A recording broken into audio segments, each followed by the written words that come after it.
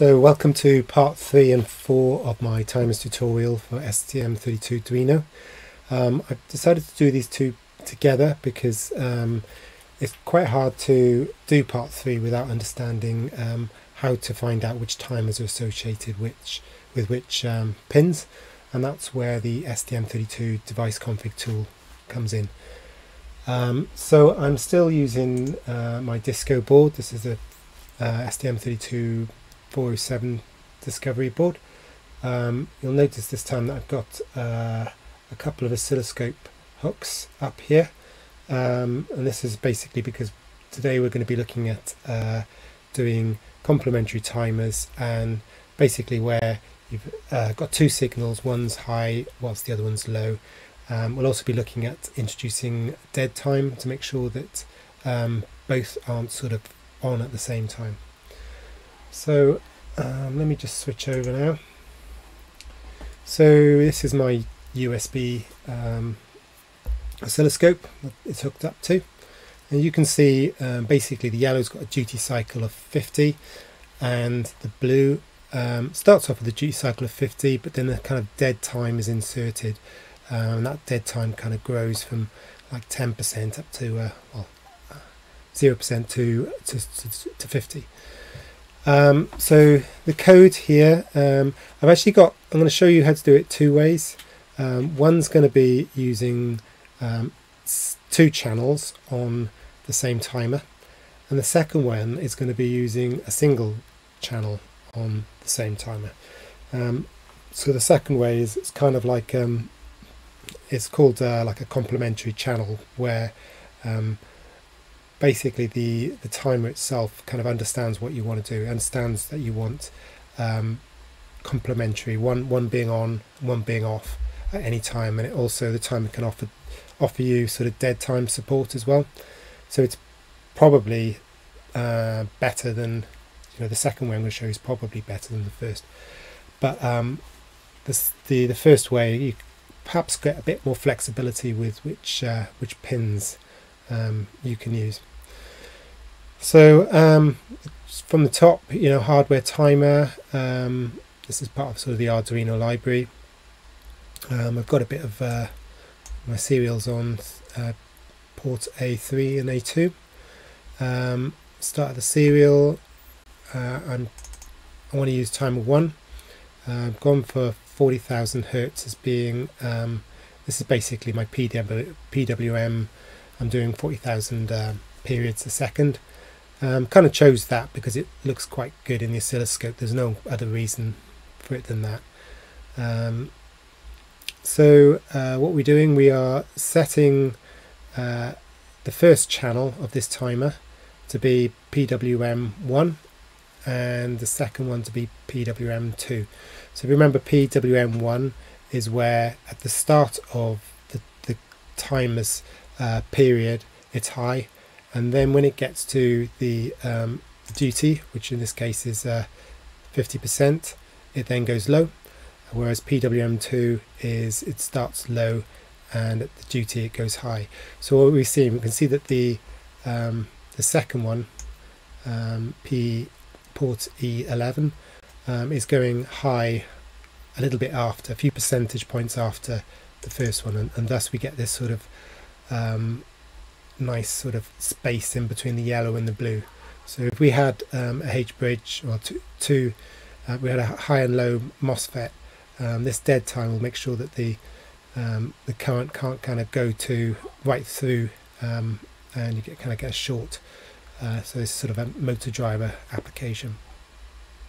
And we've got this counter mode of center up down. It's kind of important here, otherwise what happens is I might as well show you. So like with the counter mode, it kind of goes up and then it goes down, but without it, here we go, it's just starting up now. You can see it's kind of going up and then it's starting again, so you get this period where when blue goes off, yellow's coming on, so there's no dead time on the right. So yeah, we pretty much want we want to do that one. And in the loop, this is basically the loop is where I'm changing the dead percentage, and that's why it's moving here. So I'm going to want to talk a bit about the STM32 sort of config tool. Essentially, I'm using timer 1, channel 1 for port E9 and channel 2 for port E11. I can't use any old pins with any old timer.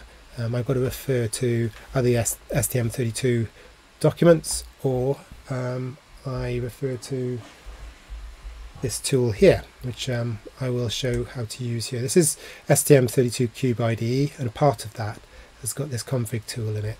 So I'm going to create a new project. I will be choosing my discovery board. Just drag this over here so you can see what I'm doing. So I select my board, and in this case I know it's a discovery board. That's the one, the 407. Just it's a bit smaller so I can see what I'm doing.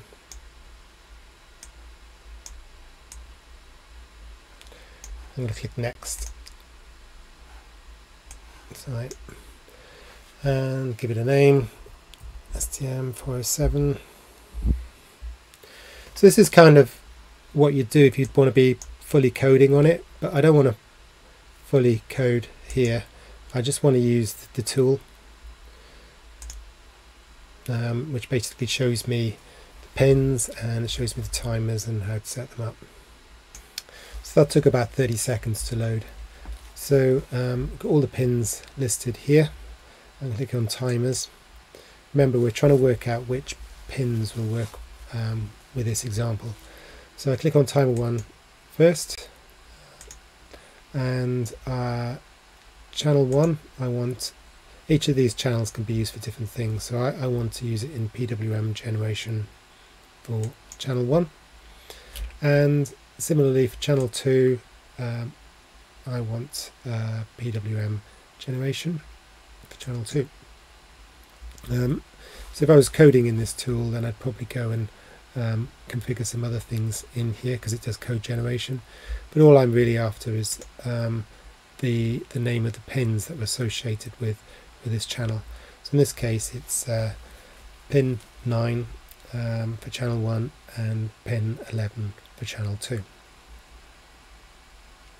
Okay, I'm going to pause for a bit. I'm going to move over to the other example.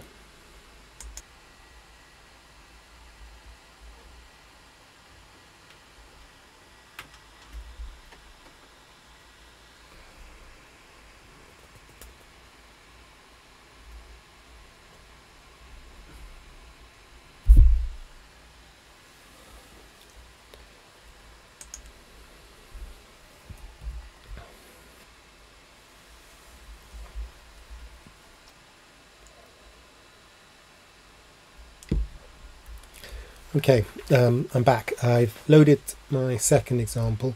So I'm basically going to show you a different way, perhaps a better way of doing sort of negated or complementary signals. So in the previous way, we were using 2 channels on the same timer. This time we're only using 1. So the code looks quite similar. Again, we're at sort of 40,000 hertz for the timer frequency. We've set the mode for 1, and basically we set the channel of 1 and 1 and sort of told it twice that we want to be in PWM 1. I know it's a bit odd that this is PWM 1, but we'll basically we're working here in sort of complementary channel mode here. So essentially we're enabling timer 1 to have channel 1 and channel 1N, which is the sort of negated channel, set up like this. So and we're also calling this sort of set dead time. So whereas before we were having to sort of manage the duty cycle, here the timer's kind of doing it for us. This dead time's a bit weird. You have to look at the sort of docs for this a bit, because it starts, you can see from the chart, it kind of starts quite slow. Let me just zoom in a bit. It starts quite slow, like, I don't know, maybe 80 nanoseconds, and then counts up in 1 nanosecond increments, and then as you get a bit higher it starts jumping in bigger increments. So it's kind of, this dead time is like non-linear. If you pick 255, you're picking the max time. If you're picking 0, you're picking the smallest time, and it kind of jumps in sort of steps up as it goes. So yeah, this is another way of doing it. Kind of gone through most of that. Again, like in the loop, every 20 milliseconds we're increasing the dead time, and we are setting the dead time. So you can see that's why the blue one is sort of slowly, well, the blue and yellow, you can see they're both kind of getting squeezed together. So that's the difference between the first option and the second option. I guess I could have done a bit more coding on the first option to get it looking a bit more similar. So just to finish this off, we're going to go back to the config tool, the STM32 config tool, to see how I got to this sort of port E8 and port E9. So let me see if I can find the tool. There it is. Yeah, so I don't need channel 2 anymore, so I'm going to disable this one. For channel 1, we're going to change the mode slightly. From PWM generation channel 1 to this channel 1 negate. So this is the complementary channel. As you can see at the bottom, that's telling me that if I want to do this on channel 1 and timer 1, I need to be using pins port E8 and port E9. Well, that's the end of this timer tutorial. I hope you found it useful. I will make sure that they've all got sort of code snippets in the description. And thank you very much for your time. Cheers.